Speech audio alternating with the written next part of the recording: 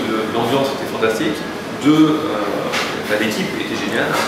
Et 3, encore une fois, tu sais, quand tu voyages comme ça, quand tu fais des pros comme ça, ce qui est intéressant, c'est les personnages, hein, c'est de rencontrer des gens intéressants, intéressés, et avec qui tu peux partager. Et tu vois, je reparle encore de la viennoiserie, tout ce que j'ai pu voir à travers l'école, la gentillesse, j'ai oublié de ce que son nom, la patronne, mais enfin voilà, c'est tout ça qui fait que tu te dis, je suis pas venu pour rien, c'est un vrai plaisir.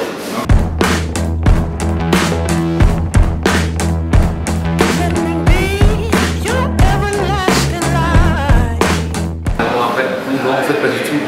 Je me suis entraîné parce que je voulais vraiment gagner cette Coupe du Monde, c'était un rêve d'enfant. Et je me rappelle le jour de l'avoir gagné, en fait, le jour où on m'a donné le trophée, tout de suite dans la tête, je me suis dit, qu'est-ce que je fais demain? Ok, maintenant ça c'est fait.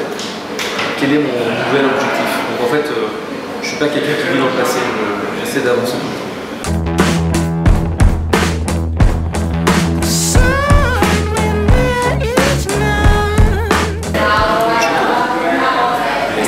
Sincérité, parce que j'aime vraiment le chocolat dans toutes ses formes.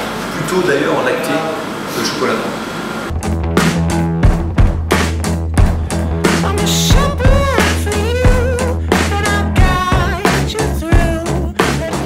C'est simple, je vais encore répéter ce que je dis, mais je vis avec mon temps et j'ai toujours décidé de créer une tendance et de ne pas la suivre. Et pour moi, la pâtisserie de demain doit ressembler à tout sauf à celle qu'on fait aujourd'hui. Donc je suis en train de réfléchir à ça. Et pour moi, la pâtisserie de demain, ça sera plus une pâtisserie street food, une pâtisserie fraîche, sans congélation, sans décor chocolat qui ne servent à rien, parce que finalement, ce décor, tu les enlèves avant de couper le gâteau. Voilà, j'ai envie d'aller à l'essentiel et je sais que maintenant, je peux me le permettre.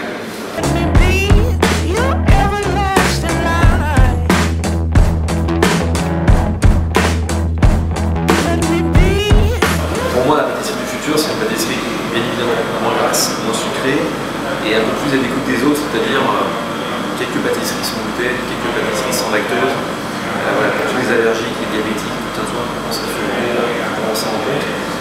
Et vraiment, et je suis très sincère, la pâtisserie de demain, c'est une pâtisserie qui va être faite au jour le jour, sans surgélation, parce qu'on dénature le goût, en fait, on génifie trop les choses. On met des additifs pour conserver les ganaches chocolat, etc. Moi, je pense que la pâtisserie de demain, c'est une pâtisserie sur un comptoir, on la réalise en avant.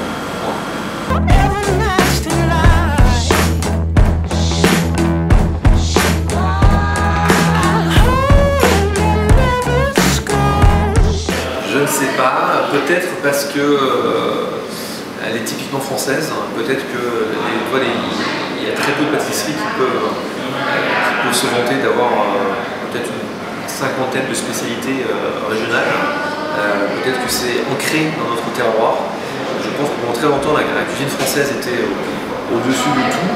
Et on s'est fait rattraper, on s'est fait même doubler justement par les Espagnols, par les Italiens, par des cuisiniers incroyables. Là, en ce moment, on parle beaucoup de tout ce qui est Norvège, Suède et compagnie, Danemark. Mais je pense qu'il n'y a qu'une seule pâtisserie, une vraie. Et la traditionnelle, la vraie de vraie, les origines de la pâtisserie restent en France, malgré qu'on arrive à trouver quand même des choses incroyables à droite et à gauche.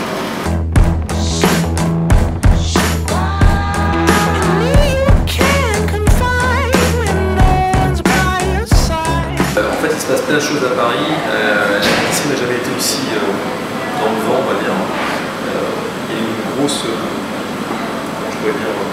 médiatisation des chefs de cuisine. Et depuis en 2000, la pâtisserie est arrivée. Et la preuve, parce que cet été, il y a une sorte de top chef pâtissier qui va arriver en France. Moi-même, j'ai animé une émission quotidienne à partir de septembre autour de la cuisine, pâtisserie, entre le sucré et le salé. Donc la pâtisserie est vraiment, au jour d'aujourd'hui, c'est ce qu'il faut faire. Pour être dans le vent, il faut être pâtissier.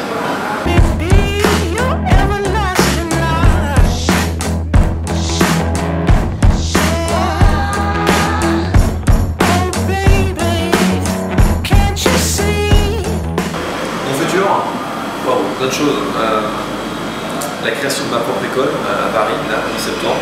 Un gros projet aussi que j'ai en collaboration avec Alain Ducasse sur un élément sucré. et une émission quotidienne bientôt diffusée sur une très grande chaîne française.